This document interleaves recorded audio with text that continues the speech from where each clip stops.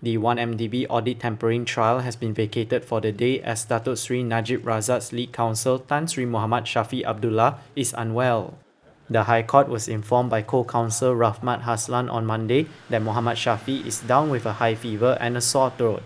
Rahmat also said Muhammad Shafee in his current state sounded like the late Hollywood actor Sean Connery.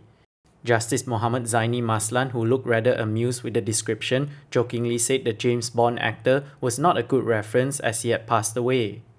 The court session on Monday was initially scheduled for a hearing of an application by the prosecution under Section 63 of the MACC Act 2009 to call former 1MDB CEO Aru Kandasamy to testify against Najib.